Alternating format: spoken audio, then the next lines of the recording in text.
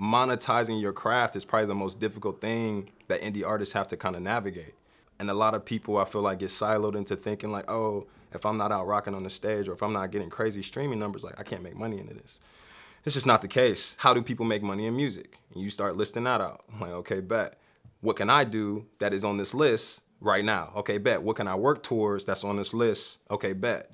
And so for me, a year ago, or like a year and a half ago, I started my own record label. I launched, I built a studio in Bed-Stuy, and I basically just started trapping it out. Like I can do a lot of different stuff. My music partner and I, we write, we produce. We can obviously perform, but we engineer. So just kind of like becoming resourceful, I guess, is kind of like the main way that we figured out how to, become sustainable full-time indie artists.